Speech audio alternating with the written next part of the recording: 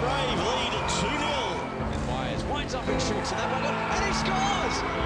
Drive towards the net, and he scores. So the Brave get the early lead.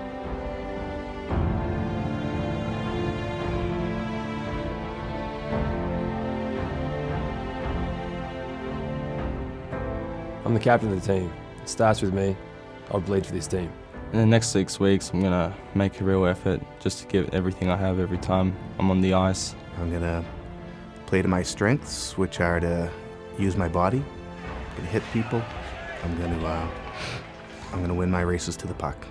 Basically, everyone has to gel together, and you all have to have that in your mind that you're going to go that extra mile for that guy on your team if they're not pulling their own weight due to an injury or something like that. But at the end of the day, everyone just has to be chiming in together. Going out for one cause and to win the championship and do whatever it takes together as a team. Near the end of the season, everyone needs to step it up.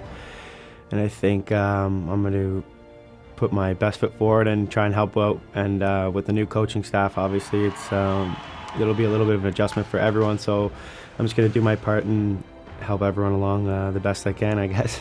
I want to look at our next game. Our next game's against the Sydney Bears. I want to beat the Bears. I think on paper we have a really good team, and it doesn't stop there. I think it takes a lot of heart. Everyone needs to buy in. It just takes team effort. Everybody needs to come together as a team and just do your jobs. Everyone knows their job, everyone knows their role on the team. If everybody does their role, then we can't lose. I'll support the new coaches and do all the small things right in every training and every shift. My vision would be just to keep leading the team in the direction that we've wanted to go since I got here as goalie.